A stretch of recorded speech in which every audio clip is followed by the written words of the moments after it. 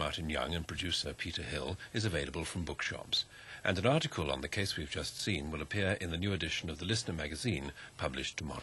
Prisoner 843C75, George Beattie, is now serving a life sentence in Saughton Prison, Edinburgh. Beattie was convicted in 1973 for the murder of a young girl near Glasgow. Beattie's account of what happened that night was so fantastic that the police believed he was confessing to murder. In fact, he denied the murder and still denies it.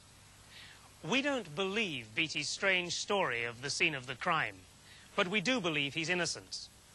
We've now found new forensic evidence which suggests that the girl died when Beattie was at work several miles away and that he couldn't be the murderer. Lionel Dykes, QC, has been studying the George Beattie case and the new evidence produced by our research.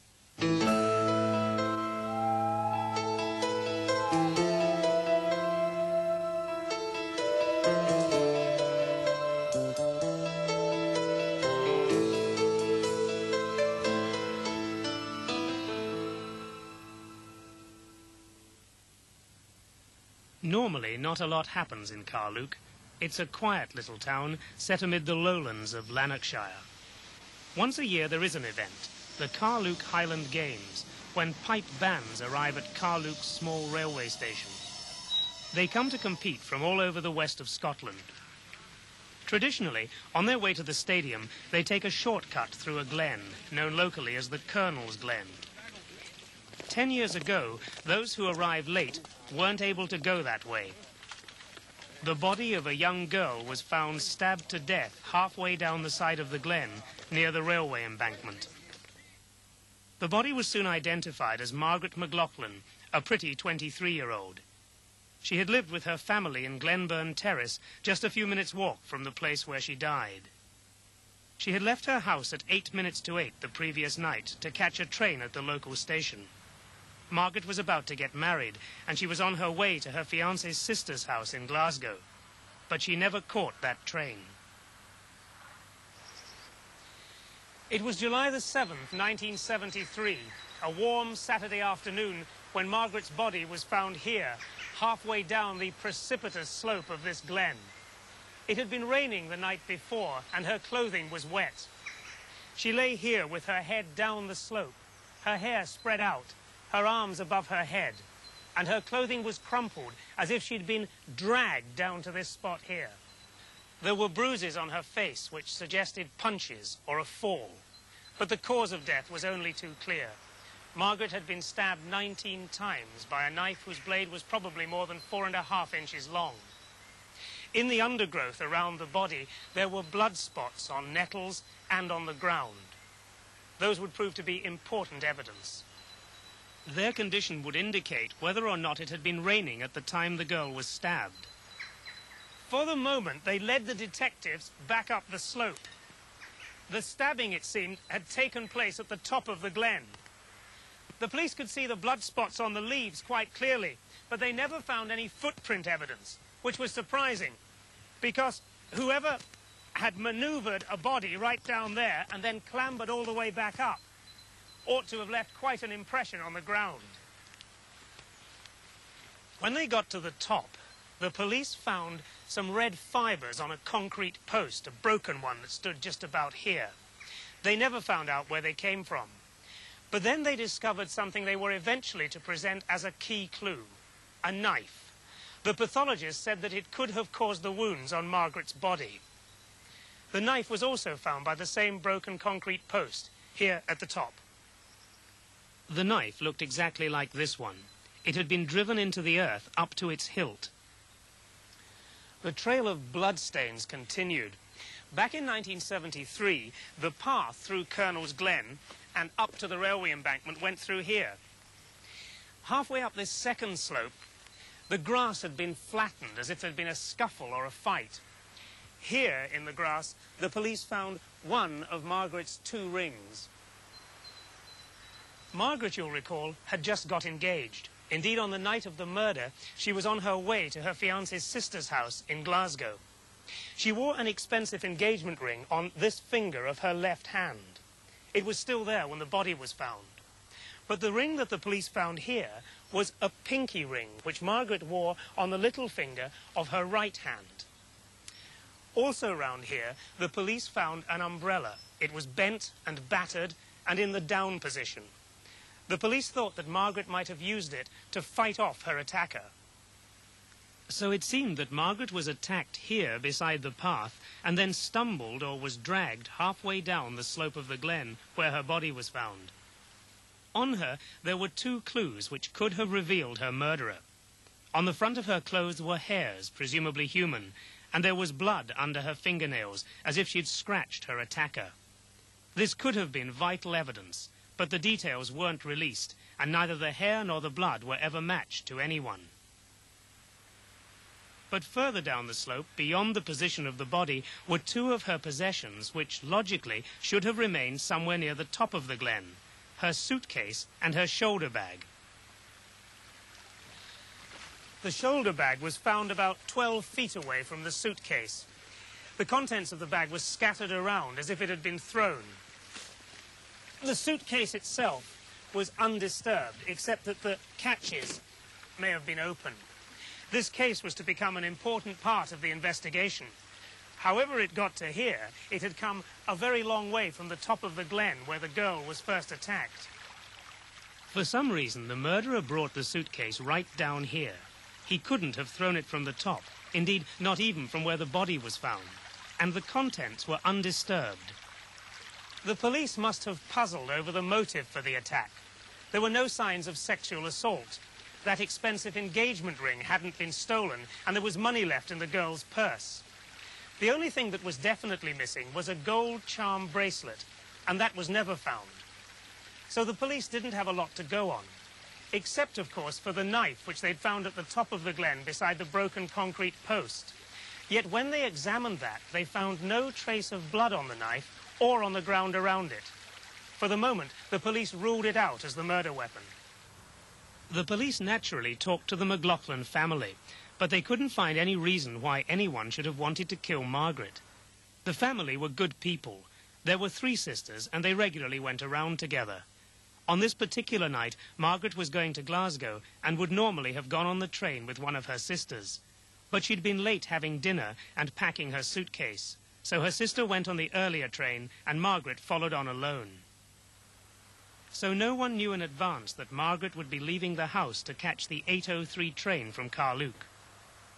During the door-to-door inquiries, the police discovered that several people had seen her set off for the station in the rain. She'd walked along this street with her umbrella up and taken the shortcut through the alley at the top of Unitas Crescent. This shortcut took her through to the playing field and then along the path to the glen and the station itself. As the police searched for Margaret's murderer, they must have been aware of how much the girl had been admired by her neighbours.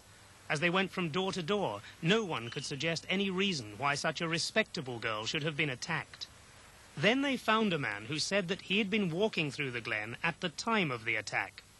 According to his statement, freely given, just as Margaret McLaughlin was leaving her home in Glenburn Terrace over there, he was setting off from his house halfway up Unitas Crescent. His name was George Beattie. Beattie was just 19 years old, a rather simple boy whose passion was train spotting. He was, as they say in this part of Scotland, a big softy. He had no criminal record. He'd never been in trouble with the police. His family and his workmates remember him as a daydreamer, a fantasizer, but someone who basically wouldn't hurt a fly. Now he told the police that he had left home on his way to work on the night shift at about 8 o'clock on the night of the murder. The police had no reason to question Beattie's story, but among the witnesses they found a young man who had seen Beattie just after he'd walked through the glen. Ian Friel was collecting football coupons. Here I was walking up this way, and George was coming out the lane, just at the entrance there. And I just said hello to him, and George acknowledged it, you know. That was it, really. And what time do you think that was? About 8 o'clock. Could it have been a little bit after that, or are you pretty sure it was 8 o'clock? At the most, maybe about 8:05. Not later than that? No. To begin with, the police don't seem to have treated Beattie as a particularly sinister figure. For a start, he couldn't have known that the girl was going for the 8:03 train. He'd only have seen her for a few seconds as she passed by this alleyway here, and then only if he was standing at his garden gate. But on the Tuesday after the murder, 2 policemen asked Beattie to retrace his steps so that they could time him. George Beattie readily agreed. He walked along here and then off into the area of the glen. Once in the glen, he could have seen some of the coloured ribbons that had been used to cordon off specific areas where evidence had been found. The policeman took him to the top of the embankment, asking him questions. But there the experiment ended because it began to rain. The next day, Wednesday, Beattie was brought to Carluke police station. He was never again to leave police custody. He was questioned once more. This time, he said he remembered slipping on the path going up the embankment. He said he'd found some blood on his hands and he'd wiped it off with a tissue handkerchief from his trouser pocket. Senior detectives were brought in and the questioning intensified. Under that interrogation here at Carluke police station, George Beattie talked himself into a murder charge. He was actually denying the murder, but paradoxically, it was taken as a confession. Beattie said he'd walked into the glen and been grabbed by 3 men. Then, as he stood there helpless, he said he'd seen 3 other men repeatedly stab the girl. He identified Margaret McLaughlin's umbrella. He said he'd seen it in the glen. He also described her shoulder bag and suitcase. The detectives didn't know that Beattie had been shown the scene of the crime. Beattie said the suitcase contained blue and white trousers, a white nightgown, a small bottle or tin of hairspray, and a carrier bag. The detectives who were interviewing Beattie were in the back room, the interview room. They came forward into the front room to look at the exhibits. Everything that Beattie had mentioned was there. They'd all been at the scene of the crime, but many of them had been inside the suitcase. This convinced the police that Beattie had opened the suitcase and that Beattie was the murderer. But the most bizarre bit of Beattie's statement was yet to come. He maintained that the men had been wearing top hats with mirrors on them. They'd told him that if he told anyone, they'd come back and cut him up into sardines. No one believed that story. The police charged Beattie with the murder. The following day, the Thursday, at dawn, they took him down to the scene of the crime. Here his fantastic tale continued. He showed the police the flattened ground where the first struggle had happened. He told them that the men had taken Margaret's ring from her left hand. After a little searching, he showed them where her body had been left, and he indicated where they had thrown the suitcase. The police must have found it most convincing. They'd taken the usual care not to release certain facts to the public, but here was someone who apparently knew things that only the murderer would have known. He even seemed to know about the knife. He said that the gang of 6 had cleaned it by shoving it into the earth by a post, exactly where the police found the knife. And yet Beattie still denied committing the murder. The police now searched Beattie's home for evidence. They were looking for red fibres because some had been found near the knife. They checked the kitchen knives. None matched the knife by the post. Nevertheless, it was produced at the trial. Beattie was examined for scratches. None were found. There was no blood on his shoes or on his clothes. But in the pocket of the jacket he'd worn throughout the evening at the police station, they found 8 tissue handkerchiefs with 1 small spot of blood. The blood proved to be group O rhesus positive, the same as Margaret McLaughlin's. Beattie's blood was A rhesus positive. George Beattie's trial took place in the High Court of Judiciary in Glasgow on the 2nd of October 1973. It lasted 3 days. The prosecution claimed that Beattie was seen leaving his home as early as 20 to 8 on the night of the murder, and not at 8 o'clock, as Beattie himself had claimed. Beattie did not give evidence. He was now denying that he had ever said anything about men in top hats with mirrors to the police. He told his lawyers that the police had made it all up.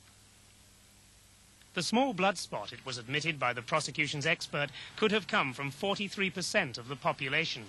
But the coincidence that it was the same group as the girls must have convinced the jury. Beattie was found guilty on a majority verdict and sentenced to life imprisonment. Beattie's defense counsel must have been amazed by the verdict. He'd based his case on the fact that the police hadn't found any forensic evidence to link Beattie with the crime, apart from the blood spot on the tissues, and that, he argued, couldn't be seen as proper corroboration. He simply didn't think that there was a case to answer. Those who agreed with him based their belief on 4 areas. 1. Did George Beattie have time to commit the murder? 2. Why were there no traces of blood or foliage on him? 3. Was there some explanation for his knowledge of the scene of the crime? 4. The story of the men with the top hats with the mirrors on them was just too crazy to be taken seriously. Where had he got it from? The evidence that Beattie might have left home earlier than he claimed made no difference whatsoever to the amount of time he'd have had to commit the murder. Margaret McLaughlin left home at about 8 minutes to 8 to catch the 8:03 train, so she'd have entered the Glen about 5 to 8. There was then a fight up here, and her body either fell or was dragged down there. The murderer certainly went down to her body, because in the end she was being dragged by her left arm. Now, the suitcase was an important clue because it had to be brought from the top of the Glen here, past where the girl's body lay, and then 100 yards or so through the nettles down to the burn. Then the murderer would have to climb all the way up here again. It was raining that night at 8 o'clock, so the ground would be slippery, yet no footprint evidence was found.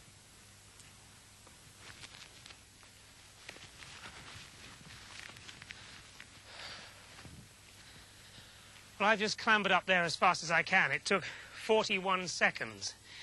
And at this point, we're about 4 minutes away from the place where Ian Friel saw Beattie. So, in order to be the murderer, Beattie would have to have made that trip practically twice, fight with the girl, stab her 19 times, open the suitcase to see the contents, and then walk off in the direction of Friel.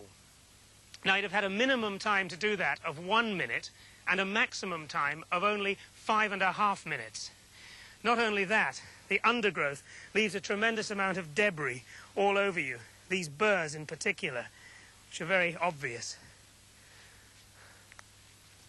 Did he look as if he had any debris on him, any foliage? No, nothing like that. Did you see any signs of blood on him? No. And how did he appear? Just normal self. Wasn't hurrying or anything, you know. Beattie's alibi after seeing Friel is absolutely solid. Along his route to work, he saw at least 7 people, several of whom had a good look at him. No one noticed any foliage on his clothes. No blood was ever found on his clothes. No mud from the Glen was ever found on him. If he'd been scratched by Margaret's fingernails, he would probably have had the mark 6 days later when the police doctors examined him. But even before this, he'd been seen several times by the police. No one ever noticed any scratches. But what about Beattie's knowledge of the scene of the crime? You'll recall that of all the witnesses questioned, Beattie was the only one who'd been given a conducted tour of the Glen. When he went through it on the Tuesday night, timing his walk, there were still police ribbons on the ground. He could also have read the local papers. The body was found 20 yards from a path she used as a shortcut. The woman's body was fully clothed. She was stabbed repeatedly. Many paths leading from where the body was found are hidden. There was even a picture in the paper marking the place where Margaret had been found. When we discovered the original of that photograph, we noticed one other interesting detail. It was taken on the Sunday, the day after the body was found. Yet there are no policemen visible guarding the north side of the Glen. From that side, almost anyone in Carluke could have looked down on the scene of the crime, the area where the struggle took place, on down to the burn where the suitcase was left, and even where the body was found. George was an impressionable boy. He could easily have drunk in the local gossip about the scene of the crime. And just as easily he could have assimilated the kind of mistakes that such gossip is famous for. Mistakes he wouldn't have made if he had been the murderer. For instance, he said that the gang of 6 had taken a ring from Margaret's finger. Now, naturally, the housing estate round here believed that her expensive engagement ring had been stolen. George agreed. The ring, he said, had come from this finger of the left hand. But the ring that had fallen to the ground here was a pinky ring, which had come from this finger of the right hand. Had Beattie been the murderer, he'd have known something that still isn't known. What had happened to the gold bracelet? Beattie couldn't say. He did say, though, that he'd seen the men throw something gold down there towards the burn. The police searched the area thoroughly, but found nothing. One of the most telling mistakes that Beattie made in his description of the scene of the crime was about the knife. He said that the knife found by the post here was the murder weapon. In fact, the police eliminated it on the first day. They found no traces of blood on it. More than that, one of the leading detectives in the inquiry admitted to us that they had never found the murder weapon. But we took the evidence further to one of the leading pathologists in the world, Professor James Cameron of the London Hospital. Do you think that knife could have been the murder weapon? I would think it highly unlikely. I think that the murder weapon has yet to be found from the evidence that I have read. Nonetheless, Beattie knew what was in Margaret's suitcase. He'd mentioned carrier bags, a nightgown, hairspray and trousers. How could he possibly have known? The only people who knew the details were Margaret's family and the police. In 1973, Carluke police station was just two main rooms. The front room on the left in this diagram and the interview room, known as the back room, on the right. Beattie was brought here on the Wednesday evening. He was left in the front room. Also in that room, waiting to go to the forensic laboratories, were the items from the suitcase. Once again, Beattie's statement only serves to show his ignorance of the crime. Take a look at the suitcase and what he said about the contents. He didn't know, for instance, whether this little bottle was a tin, a jar, or a bottle. The murderer would have known. Beattie did know about the blue and the white trousers, but the murderer wouldn't have known about the white trousers because they were neatly packed up inside a carrier bag inside the suitcase. But if George Beattie was really keen for the notoriety of being involved in Margaret's murder, then he made one overriding mistake. Like everyone else, he assumed that because she hadn't caught the 8:03 train, she'd been killed around 8 o'clock, the only time that he could have killed her. But the scientific facts say something quite different.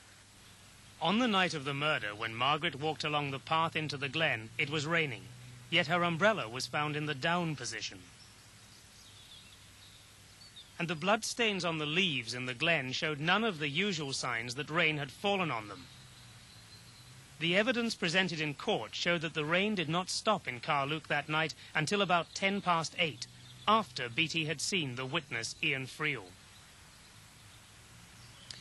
But the most convincing evidence that Margaret McLaughlin did not die at 8 o'clock that night came from the two pathologists who investigated the case on behalf of the Scottish Procurator Fiscal.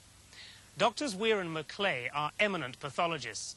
They made it clear to the police that estimation of time of death from body temperature was difficult because of the weather conditions in Carluke at the time.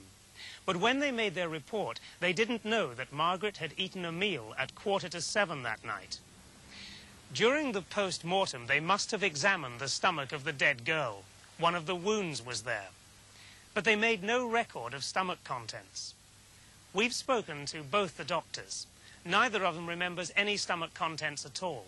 There is no note of contents. We've also spoken to Margaret's sister, who had dinner with her that night. She confirms that it was the main meal of the day, a substantial dinner. We put the whole of the evidence to Professor Cameron. Well, I think that, first of all, I've got to say that estimation of time of death, even at, if one were visiting the scene, is extremely difficult, and doing it in retrospect is even harder. But working on Dr. Weir's interpretation, who appears to be the more accurate, I would have thought that his estimate, centering around 8 o'clock, is probably the more accurate. But in view of the various changes in the ambient surroundings of the body, particularly with rain, the humidity, the temperatures and so on, the varying temperatures, possibly one would, in retrospect, give a wider margin, possibly even to midnight. But again, I must say that estimating time of death is an extremely hazardous procedure. Now, in this case, we know that from the sister of the dead girl that she had a substantial meal at about 6:45 that night. If she had been killed at 8, what would you expect to have found in the stomach? I would have anticipated identifiable food, clearly identifiable food.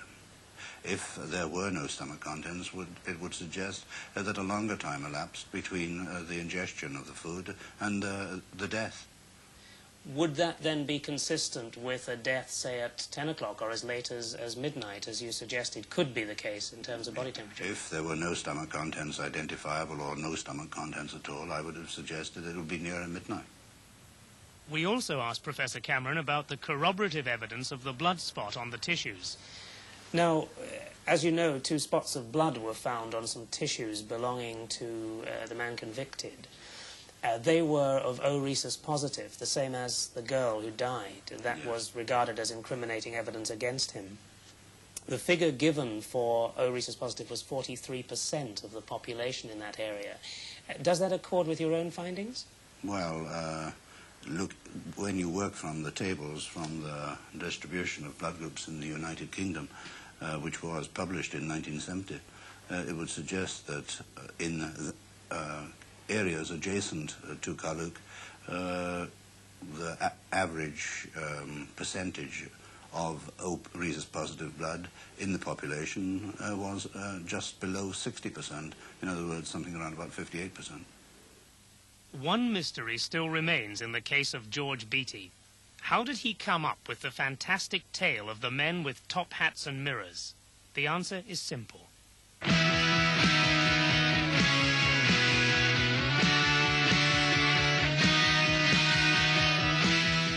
The pop group Slade were the biggest selling group of 1973. Throughout the whole of June and July, their 8th hit in a row was #1 in the pop charts. On Friday, the 6th of July, as Margaret McLaughlin was preparing to catch the train to Glasgow and George Beattie was getting ready to go out to his night shift, Top of the Pops was playing their record on the television.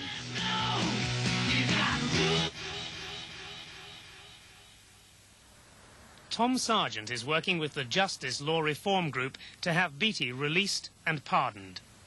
Well, my strongest impression, having visited and explored the scene of the crime, is that there was just not sufficient time for Beattie to have committed this murder.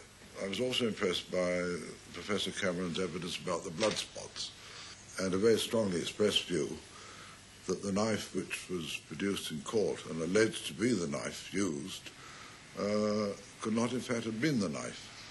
Are you convinced personally of Beattie's innocence now? I just say that I can't see how he did it. We consulted Lionel Dykes QC, one of Scotland's leading lawyers. He's been studying the Beattie case and the new evidence our research has produced. I find it rather alarming that a man could be convicted of murder on evidence which consists almost exclusively of a statement, not a confession, observe, but a statement made by himself and one other tiny admiticle of evidence, namely his possession of a stained tissue, stained with blood, which is common to about 60% of the population. So that for that reason, I think perhaps it would be in the public interest if an inquiry of some kind were now ordered, if only to ease any possible public disquiet and to satisfy the public that in Scotland at all events the legal system is indeed a handmaiden of justice. 10 years ago in this glen, someone murdered Margaret McLaughlin. Someone did all the things that George Beattie was accused of, but could not have done in the time available. But his knowledge about the scene of the crime and the suitcase landed him in prison. No one we met in Carluke believes that George Beattie, that simple boy, could have murdered Margaret. But Beattie's crazy story allowed the real murderer to get away with it. Beattie always denied killing the girl. The corroboration offered at his trial seems even less convincing now. And 2 factors demonstrate his innocence. Firstly, the mistakes in his statement show that he was in fact just peddling local gossip. Secondly, the fact that Margaret McLaughlin had a substantial meal that night means that she probably died long after Beattie had walked through the glen. Yet, here he stays in Saughton Prison, Edinburgh, serving life for a crime he almost certainly did not commit.